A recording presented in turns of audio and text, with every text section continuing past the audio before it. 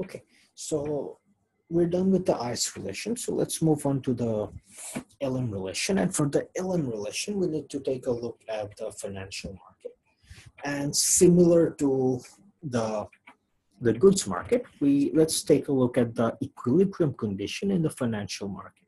And what we had was that money supply had to be equal to the money demand in the economy.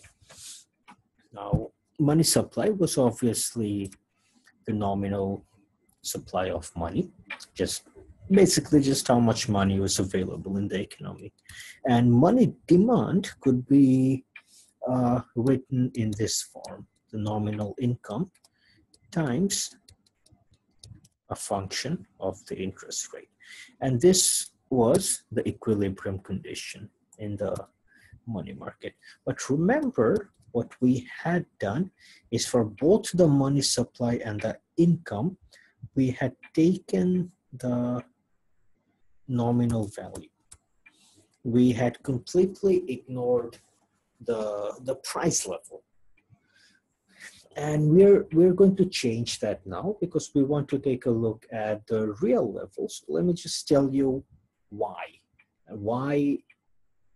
thinking about the nominal value is not really helpful. So suppose you have 100 taka in your pocket. Now the fact that you have 100 doesn't really mean anything. 100 today, let's say, for example, is not the same as having 100 taka back in 1980 or 1990. They're very different times. So what we are really interested in finding out is how much we can buy with this 100 taka.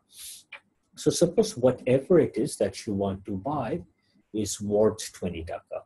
So with your 100 taka, you can buy 5 units of this thing. But suppose back in 1980, it was worth 10 taka. So with 100 taka, you could buy 10 units of this thing. And so you see that 100 taka, just looking at the nominal value, is not really helpful for us. What we need is to calculate, excuse me, from the nominal value, we need to calculate the real value. Now, if you remember from the first lecture, the way to calculate a real value is just to divide the nominal value by P. In fact, let's go back to lecture 1 and see if we can find it. Right there. So let's take a look here. So if we want to find the real GDP, all we have to do is we have to take the nominal GDP and we have to divide it with the price level. Here's the price level right here. So we're going to do the exact same thing here.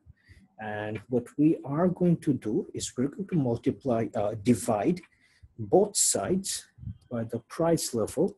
So M divided by P equals to Y divided by P times Li. And so we just write it like this: M by P equals to Y times Li, where M by P is the real supply, and Y, notice this is no longer $Y, it's just Y. This is the real income. And this right here, this is the LM relation. So we have derived the ICE relation, which was right here. And now we have the LM relation. So it might not be immediately obvious to all of you what this relationship means. So let me explain a little bit more. And before I do that, so just for you guys to know, is that there are two ways of analyzing the LM relationship. One is a more traditional way of doing it, and that is what I will do first. But then I will also show you a more modern approach to analyzing the LM relationship, and which is what we will follow for the rest of the course. But just for you all to know, let's take a look at the traditional approach first. So let me write down the LM relation first. Y times L. Okay, and the idea is that in the short run, and remember that we are still within the short run analysis phase of the course. So in the short run, the price level is fixed in the short run. So in the long run, obviously, we know that the price level will vary, go up, go down, and whatever. Mostly go up in most cases, but in the short run, we're assuming that this is fixed. And what we also know is that M, which is the money supply, is controlled by the central bank, which once again means that M is fixed in the short run. So obviously the central bank can increase or decrease the money supply in the economy if they choose to do so. But we're assuming that in the immediate future, within the next few days, within the next few weeks or months, central bank is not going to do that. They're going to hold it fixed. Okay. So now that's very interesting, because once we make this two assumptions, what that means is that left side of this equation is fixed. M is fixed in the short run, P is fixed in the short run. So the left side is no longer changing. What does that mean? That means, see, the only thing that can change is income in the economy that can change, and the interest rate, which can change. And what happens when one of them change? So suppose, okay, let me write this down again down here. MP equal to Y times Li. And suppose income increases.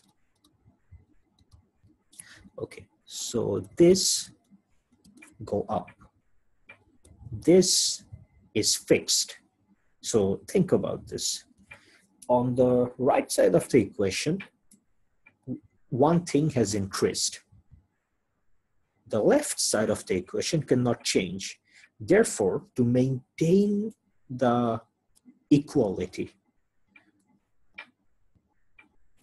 to ensure that the right side and the left side are equal, what has to happen?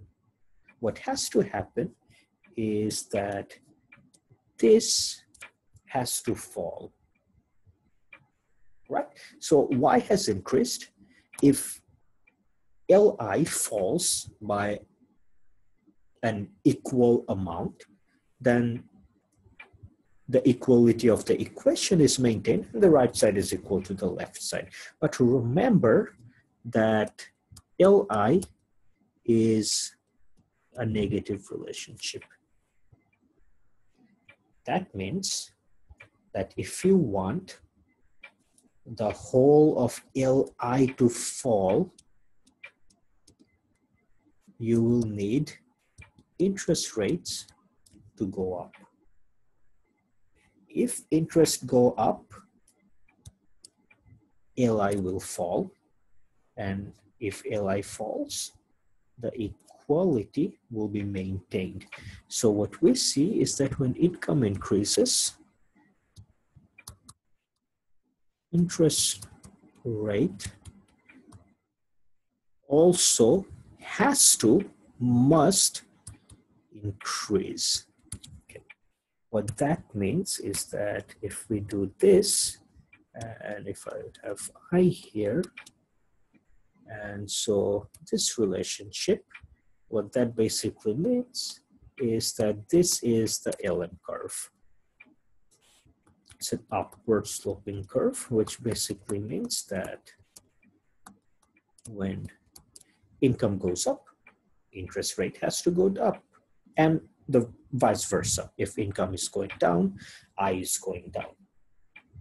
And that is basically the traditional way of thinking about LM relation. Okay.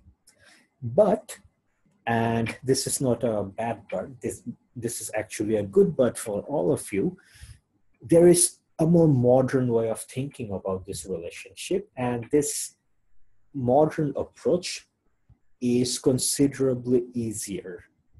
So the modern approach is that in the last 10-15 years, the way the central banks around the world operate has considerably changed.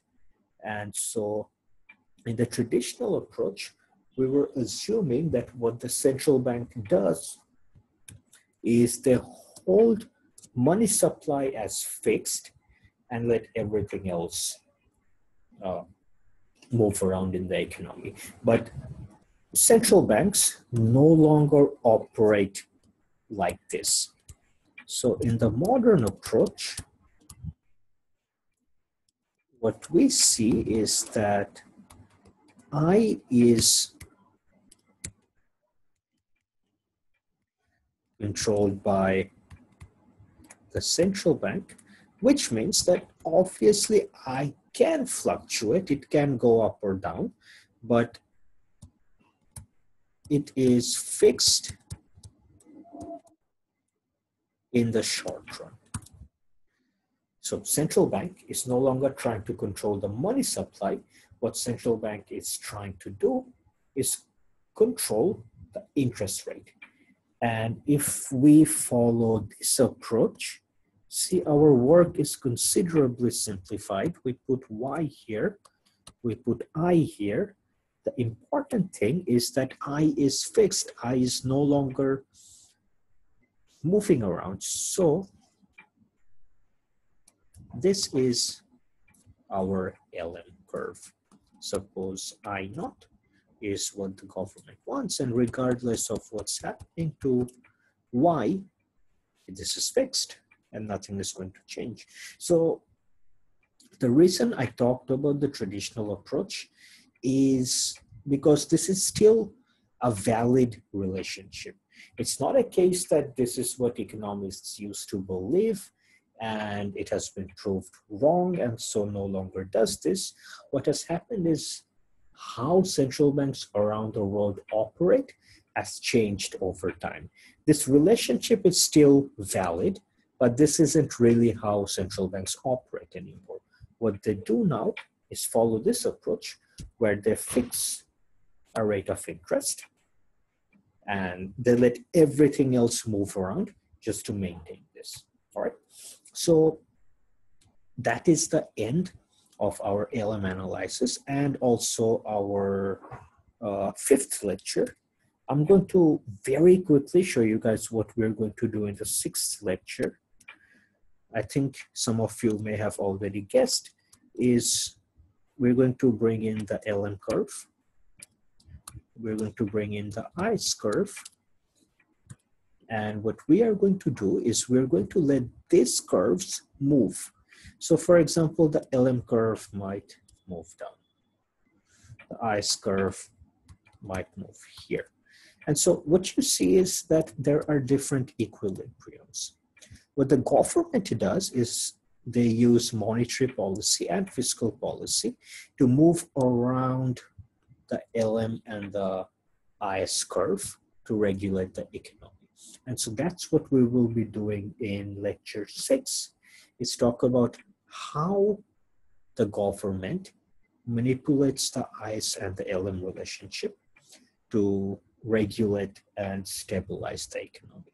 But this is it for today's lecture.